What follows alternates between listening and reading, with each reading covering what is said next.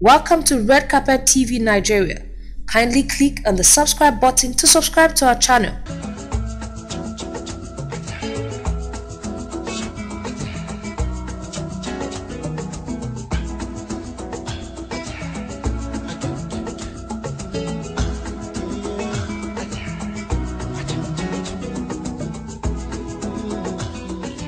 The most resounding success and achievements in life is not about the fatness of your bank account or material possession. Rather, it is in the number of lives you have impacted positively and the volume of appreciations the work of your hands is commanded. This statement lucidly underlines the personality of Odia Ofeimun, a Nigerian wave-making poet, columnist, journalist, dance drama producer, and public intellectual.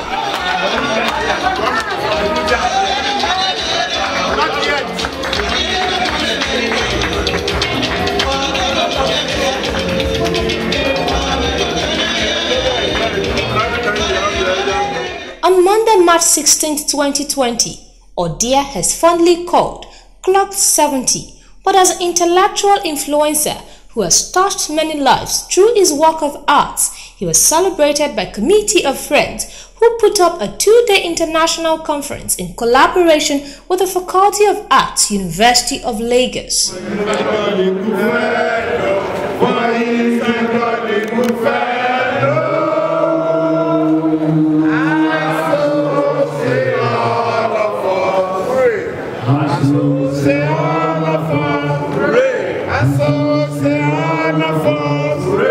Chaired by the Nigerian Minister of Interior, Ogbeni Rauf Aregbesola, the conference with the theme, Taking Nigerians Seriously, a conference in honor of Odia Ofeimun, was a gathering of seasoned intellectuals, writers, journalists, and several personalities that matter in the society. Giving his opening remark, the committee chairman, Professor Mumiraji, explained the rationale behind the occasion. That Odia is 70 itself is already a kind of victory. And we thought that calls for celebration. And that is why we have decided to organize this conference in his honor.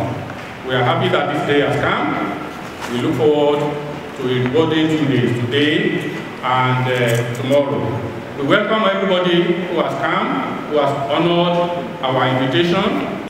Also in a speech as chairman of the occasion, Aregbesola cited reasons why Odia deserves to be celebrated. The joy of it is that it's an important occasion to reminisce over relationship with a good friend of mine, with whom in the past 20 years I've had serious relationships. Before the last 20 years, we are not very close. The last 20 years have been very, very close. And I have come to appreciate him. Not for what Egon spoke about yesterday in his column. Because it's an affiliation with poverty, whether consciously or unconsciously. And being not a literary giant, I'm not too good at using the word to really describe what I want to say. But beyond poverty, Odia Ofeimun represents a class of Nigerians who could not accept the mystery that characterizes the life of the majority of our people. And who believe that probably through their own personal experience of it and exhibition of it, you might all be rooted into the reality of thinking how to take incisive sum of that majority out of the mystery. The Dean, Faculty of Arts, University of Lagos, Professor Funke Adeboye, described Odia as a rare gem to the nation. Apart from the civil war years and the months and years following the annulment of the June 12, 1993 elections, there can be no doubt that never has it become more imperative for us to to take this country seriously. Actually, I suspect there's a bit of felicitous ambiguity in the theme, taking Nigeria seriously. In one sense, that participial nominal phrase, apologies of course to our professors of English here, might be a reference to the essence of the Odia Ofeimun literary novel. Surely, the man we are honoring this gathering today is one of the very few intellectuals alive who have never taken a break from the back-breaking project of taking Nigeria seriously in their writings. In his keynote address, the guest lecturer, a professor of African American Studies and Comparative Literature, Harvard University, USA, took everyone down the memory lane on what Odia stands for. It's a great honor and privilege to have been invited to give this keynote. But let us one start with the task of appreciating Odia. But it's one thing to be one of the most prolific writers of Nigeria and Africa all time, as Odia is, indisputably. He has produced more than 40 books of poetry, polemics, non-fiction prose, choreo poems, better known as poems for dance drama, and cultural journalism. But it's something else entirely to also be one of the most revolutionary of the poets across several generations in our continent. Moreover, consider the fact that for more than 40 years, from the 1970s when Odia started writing to the present time, his productivity has been unceasingly sustained. And then there's also this enormously crucial aspect of Odia's intellect as a formidable polymath, whose poetic and intellectual works are informed by breadth of learning, both for its own sake and in dazzling application to many of the subjects, themes, and concerns of his works.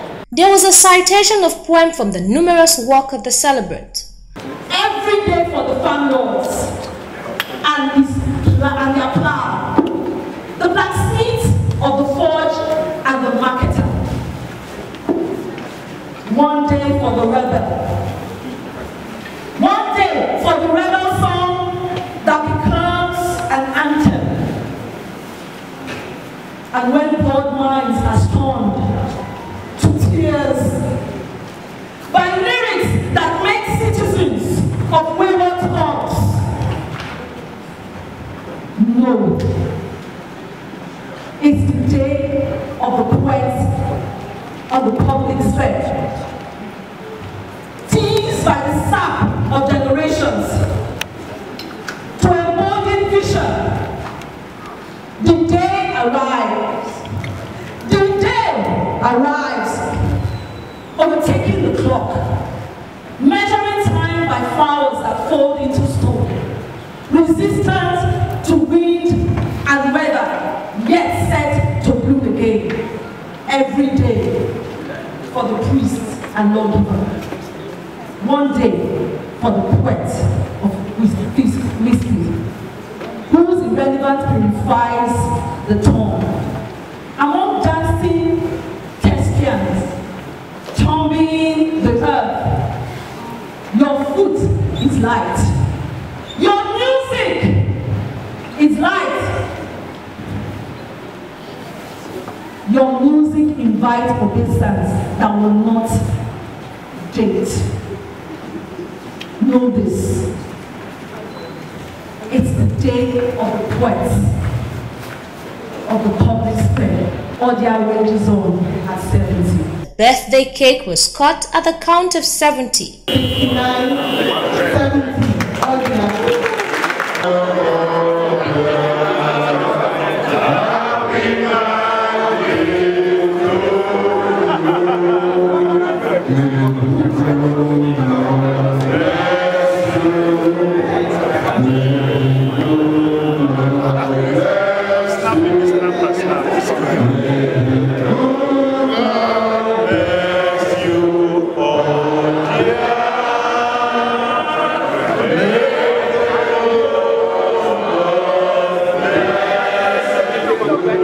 celebrant, who appreciated his guest, further used the occasion to introduce a variety of books recently published by him. That all of you are here to see me at 70.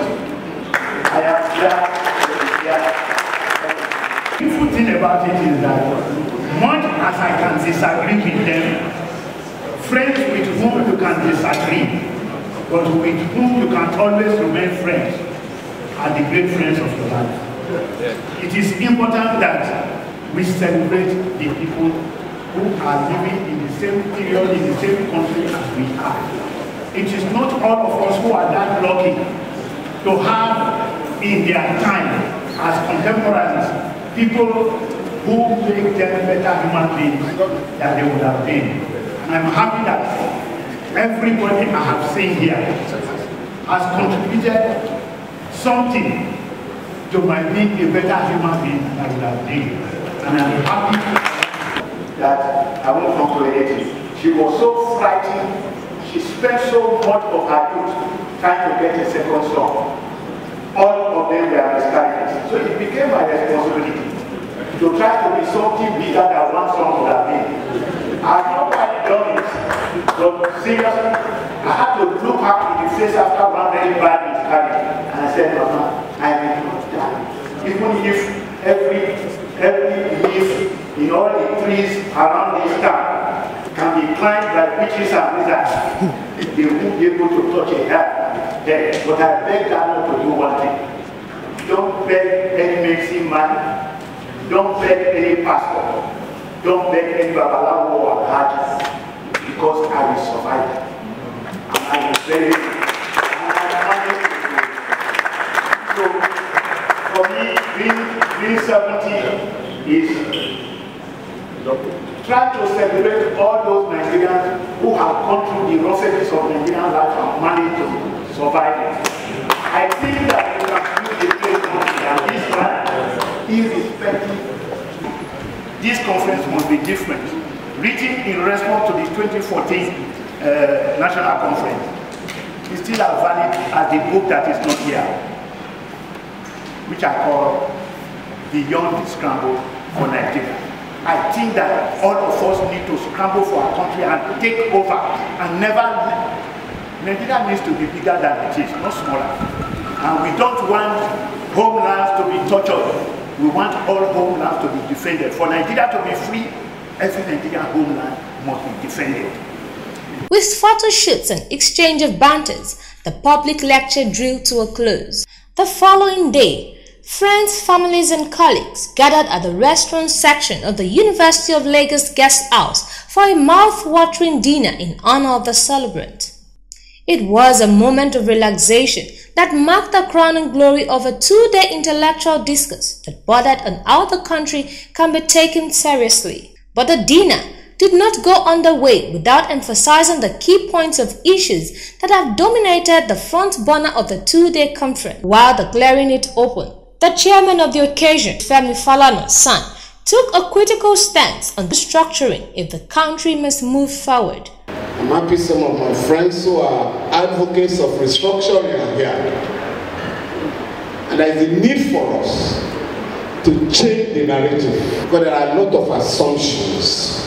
It is believed in many circles, including here, that until powers are distributed from Abuja, we are not going to make progress. This is misleading, grossly misleading. Number one, there is no government in Abuja that has stopped any state government from developing. No government in Abuja has stopped any state government from organizing its educational system, from building hospitals, even from mending federal government roads. But when people want to deceive us, we are simply being told, until we take powers from the Fulani people in Abuja, Nigeria will not make progress. I want to say here tonight that as far as the manhood constitution of Nigeria is concerned, 95% of offenses in Nigeria are state offenses. offense is state crimes. While proposing the toast, Mr. Kayode Komolafe described the celebrant as a gift to the nation. Asset, like I said, I'm not talking of asset the way our our economists so technical that they only limit it to calculation of GDP, growth rate, and the rest. But I'm talking of assets in humane manner that is so. So when I look at Odia, it is that kind of image that I have that this is a huge asset to the nation. Cultural activist, columnist, and indeed, that's a philosopher of our time, and over and above all, a very good human being. Cheers! Cheers! Cheers! What is a jolly good fellow? What is a jolly good fellow? What is a jolly good fellow?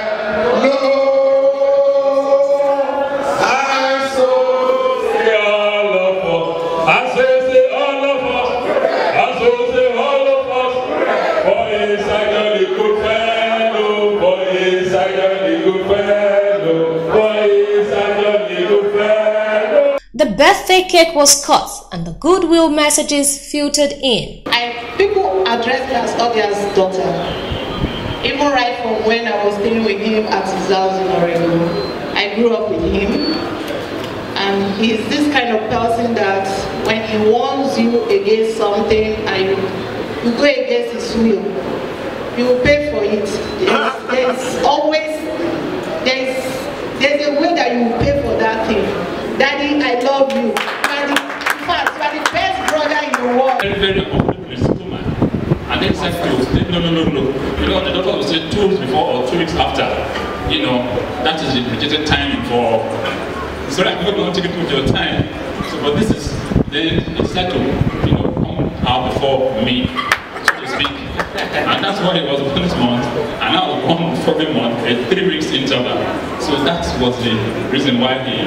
So from there, when we started staying together, really that seriousness has been in him, which is what, I mean, I took some of it, but somehow, you know, I love some other things more than he did. The book about Agu. Odia had been promising this for long, and he thinks it's a joke. Not a joke, don't allow you to die. Honestly, you must write it. I will not die until you write that book.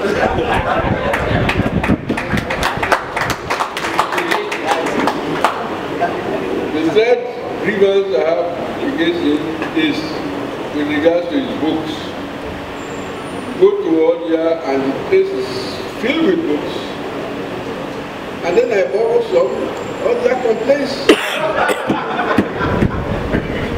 Well, I mean, he complains because I don't return them.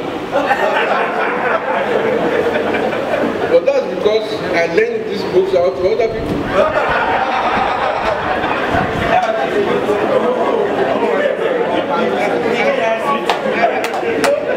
Why should books just stay somewhere? Yes, books have to roam. They have to go to bed. They have to be read. And so I'm doing this before you today, so you can help me beg him. He has banned me from his life. Soon, guests filed out to satisfy themselves with assorted meals that triggered their appetites from 2 7 points.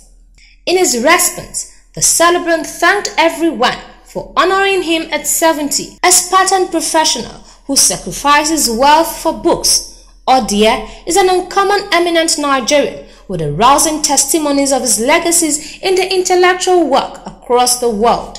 His 70th birthday, however, was an avenue for people to remind him of his giant strides in the academic world. The celebrant and some of his guests spoke to Red Carpet TV. Let me start by congratulating him and to let him know that he's a privileged Nigerian.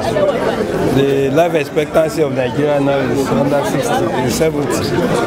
But having said that, we thank God for a life that has impacted especially creative work in Nigeria. When you see the volume of work he has done, you wonder whether one can do that in one lifetime.